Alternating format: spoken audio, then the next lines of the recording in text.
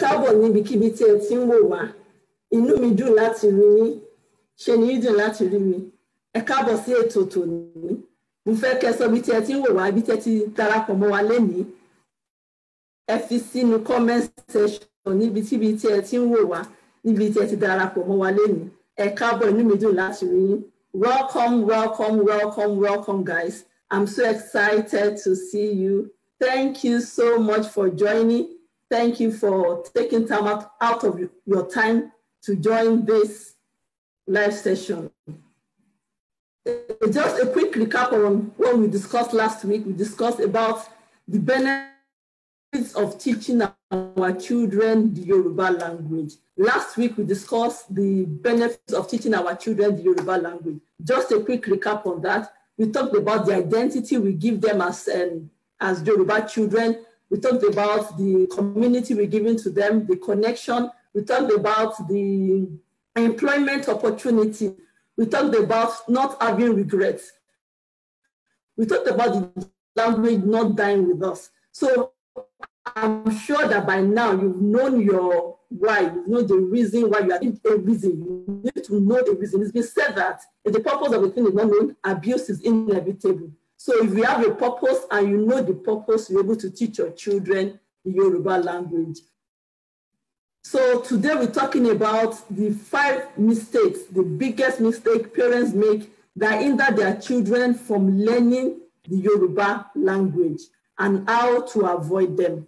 So our topic today is talking about the mistakes we make as parents. There are so many things we do as parents that affect our children. So today we'll be digging into those things to know the things we need to do to avoid these mistakes. Okay, the first thing we do as parents is that we have this thinking that once I speak Yoruba to my children, they automatically learn how to speak Yoruba, which is not true. We have this notion that once I'm speaking Yoruba around my children, once I speak Yoruba around them, they will pick this Yoruba up someday. They will pick it up naturally. And I've come to tell you that that is a big mistake I've seen parents make. The children may not learn that language at all. It is not automatic. It is not automatic. And this is one of the reasons why I started this YORUBANIMI Parents Live Session, because this is like my story. I remember growing up, my parents are from the same tribe and they speak their dialect. They have a particular beautiful dialect that they speak. They speak this dialect to themselves and they speak to us.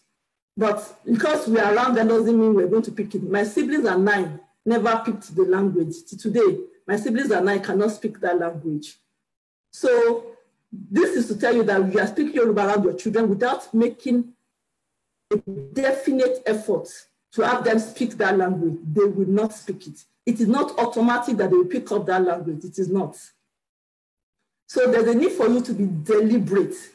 That if you are speaking Yoruba to your children, you must be deliberate to have them know this Yoruba and have them speak it.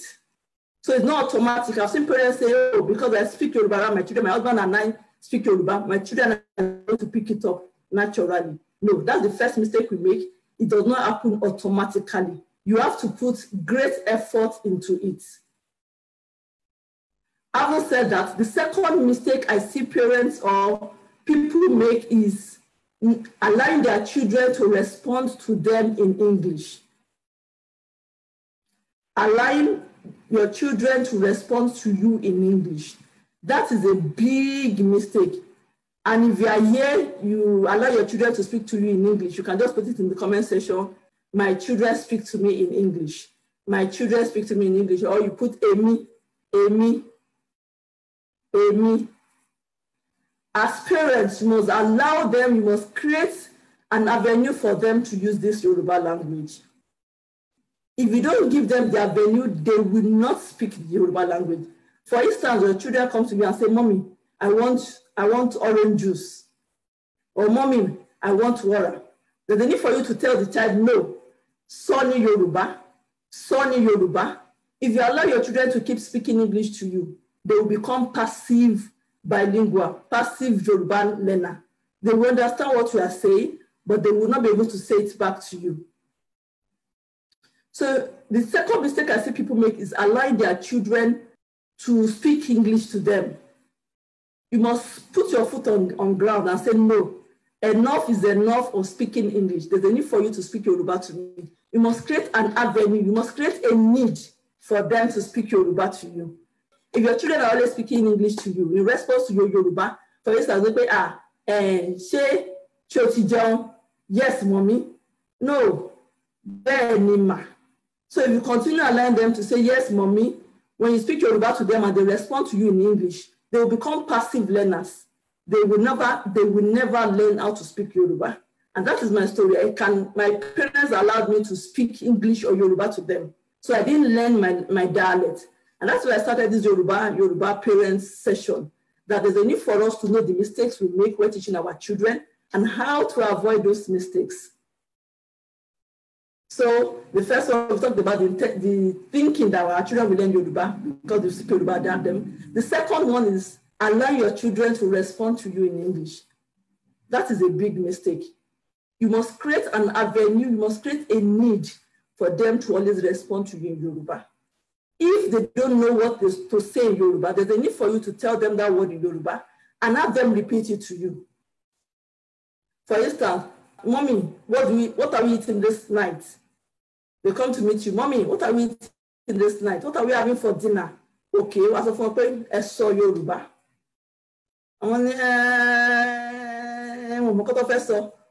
Okay, mommy, kí la fẹ́ jẹ ní alẹ́ yìí.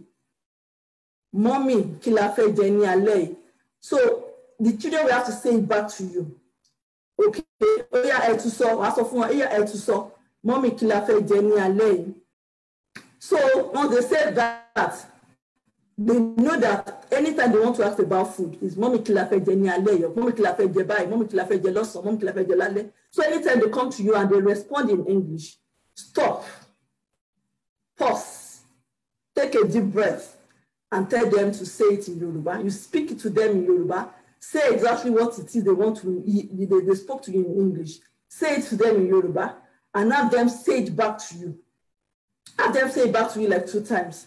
Like your children come and say, mommy, mommy, I want water. You say, no, mommy, mo fẹ́ omi. Oya so, mommy, mo fẹ́ omi. So the next time your child says that, you tell him, no, I've corrected you on this. So, o ma padà lọ sọ Yoruba yẹn bó ṣe yẹ kó sọ. But if you keep allowing them to speak English to you, they will not learn how to speak Yoruba. The third one is, I see parents making excuses for their children. Research has shown us that children can learn at any level, at any stage. They can learn so many languages. So Maria will be some other player. I don't want to confuse my son. I don't want to confuse my daughter. And I'm like, no, children are, their brains are wired to know so many languages at the same time. I remember when we were growing up, we could speak Yoruba, we could speak English, we could even speak our dialect if we were exposed to it. So there was no confusion. We know how to switch. Our brains know how to work through all the different languages we have. So don't ever think your children doesn't know how to speak Yoruba or that they'll be confused because you teach them another language. No. Instead, their brain will be developed in such a way that gives them a bigger capacity. So stop making excuses for your children. They can learn whatever language you expose them to at that very young age. I've seen people saying that my children cannot learn Yoruba at this stage. I didn't start early. Yes, you didn't start early, fine. But anytime you start, it's your time, it's your money. I want to give an illustration. Imagine that you as a parent, they give you a job in Brazil. And they say, oh, Brazil says, come to Brazil in, let's say in November. But between now and November, they give you your own package and say, oh, you have to learn Portuguese. Within 2 months, you have to learn Portuguese. But if you come, these are the offer for your job, $20,000 per month, all expenses paid, trips, from Nigeria to wherever, to Brazil, from whatever country to Brazil, all expenses paid for you, your family, your husband, and your children. And you have a driver in Brazil. You have a duplex, with pool, with gardens. We have servants, stewards, all at your beck and call. But the only condition is that you must be able to speak Portuguese. And you have 2 months to learn Portuguese. Everybody in your family must be able to learn Portuguese. Yourself, your wife, your children, maybe your husband or everybody in your family must be able to learn Portuguese. And there's $20,000 every month on the table. With driver, with all expenses paid, trip, holidays, and all that. Will you learn this language within 2 months?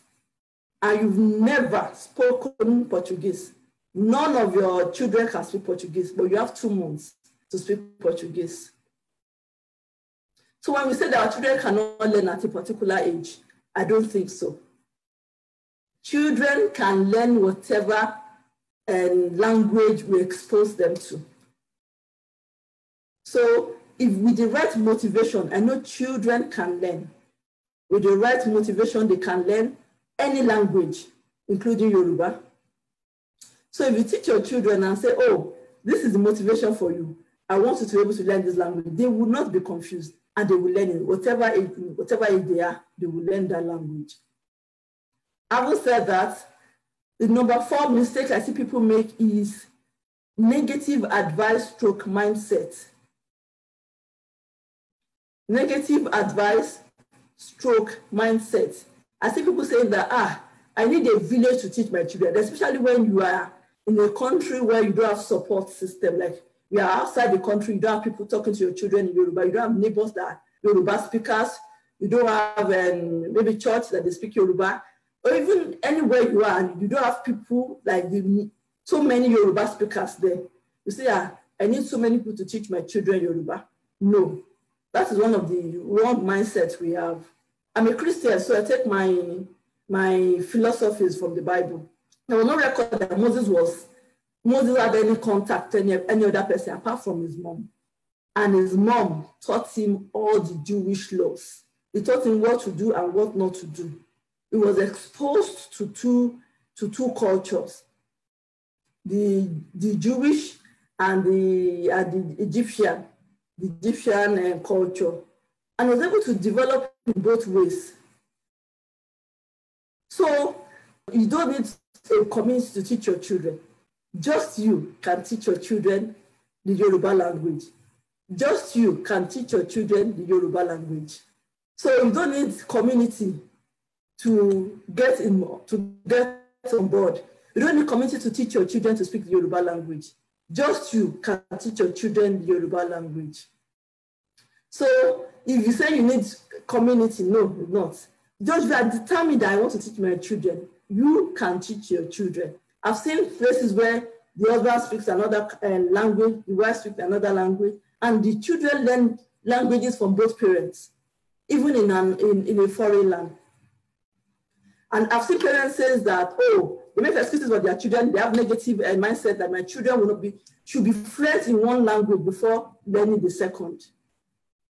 That is the mindset we have that, my child should be fluent in English before my child can speak Yoruba, or before my child will start learning to speak Yoruba. No. The earlier you start, the better.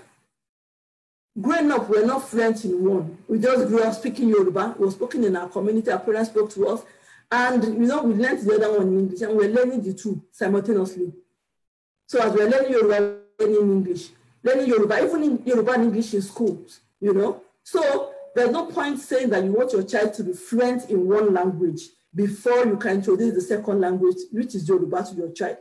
They can learn the two at the same time if you are committed to it. If you are committed to say, I want my children to learn, and I'm willing to let them learn this language. The fifth mistake I see parents make is not being consistent. Today I start in January. I say, I want to teach my children to speak the Yoruba language. I start in January. By middle of January, say, this is hard. And you stop. Or today you speak Yoruba to them, tomorrow you don't speak Yoruba to them. There's no way they're going to learn. You have to be consistent. And that's why I started with our why. There's a need for us to know our why. If we know our why, we can help our children to know their own why they must learn Yoruba. So another thing I see is expecting too much from these children. You just taught them for only 1 month, and you want them to be speaking in Yoruba you learned over 12 years. You cannot remember that we were in school for almost 12 years. Elementary school, you know, the primary school, we learned how to speak Yoruba then. Yoruba was taught to us in our schools. We learned Yoruba in school. The primary school, we learned Yoruba. Going to the high school, the secondary school, as we know it, we learned Yoruba for another 6 years. So it took us like 12 years to learn Yoruba. You've only taught your child for 1 month, and you want them to be vast in that Yoruba language. It is not possible. Give them time. Every good thing takes time.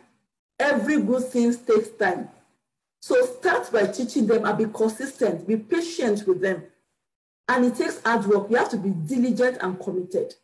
You know, you can't take that away from it. If you want to learn any language, you have to be committed. Today, the children will speak. Tomorrow, they may not want to speak. You have to be consistent. You have to be patient with them. You have to be committed and say, oh, we have to learn this Yoruba language. And all of us are learning it at the same time. And we're going to be better off for it. So today now we'll be able to talk about five mistakes parents make as I do a recap. The first one is thinking that your children will automatically speak the Yoruba language because you speak Yoruba language around them. And this, as we said, that there's a need for you to make sure the children are involved in what you are saying. The second one is allow your children to respond to you in English. That is the second mistake. You must stop that. You must allow your children to speak to you in Yoruba. Create avenues, create need for them to speak this Yoruba language. The third one is making excuses for your children. Your children are much more than what you give them credit for. They can learn so much more than what you give them credit for. So let them learn. They are willing to learn and they are able to learn. The fourth mistake we make as parents is having negative mindset or taking negative advice from people. You say, this is too hard. You cannot do it. Don't even bother yourself. I've seen people that their children are born in America and their children speak Yoruba fluently. Not even the Yoruba, so Ijile. When Yoruba talk about Ijile Yoruba. Owo. They call room Owo. Not even Ibale. Owo. You know? So you see people that are giving their children the opportunity to learn, and their children have learned. The fifth one is inconsistency. Not being consistent, not being patient with our children, expecting them to learn this language overnight. It is not possible. Give them time. Every good thing takes time. Every good thing takes time. Allow them to learn, and we'll be glad that they learn. Okay, so we've come to the end of this live session. Today we discussed about the mistakes parents make in teaching their children Yoruba. There are 5 mistakes we talked about. Thinking that your children will pick up the language automatically. Allow your children to respond to you in English is a big mistake that most of us do. The third one is making excuses for our children. They are too young, they are too old, they cannot learn at this time, which I say with the right motivation, your children will learn. The fourth mistake we make is having negative advice from people, negative mindset. They cannot do it, I cannot do it. Whatever you set your mind to, you can do it. If you believe that you can teach your children wherever they are, they can learn. And the fifth one is not being consistent and expecting so much from these children within a short time. Let's give them time. We spent over 12 years learning Yoruba. We learned Yoruba in school, in the elementary school, the primary school, for 6 years. We learned Yoruba even in our high schools, the secondary school, for another 6 years. So please give your children the opportunity to learn by being patient with them. They will learn. It's a language they're not used to with little or no resources. They will learn.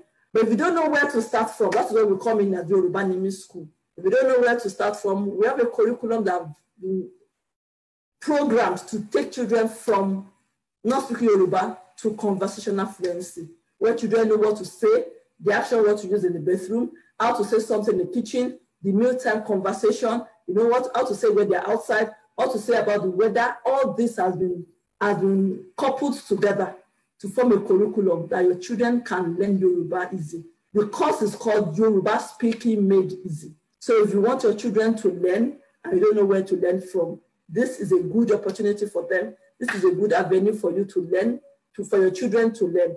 You see the course, you can explain on, you can tell them about it. Oh, this is what we used to do when we were growing up. And together, you and your children will learn and get better at it. Thank you everyone for watching today's live session.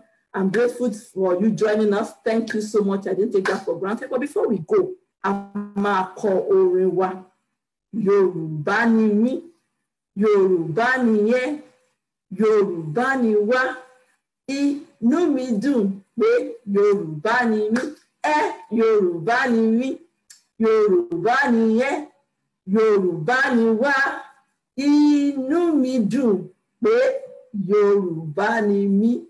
Ó dàbọ̀.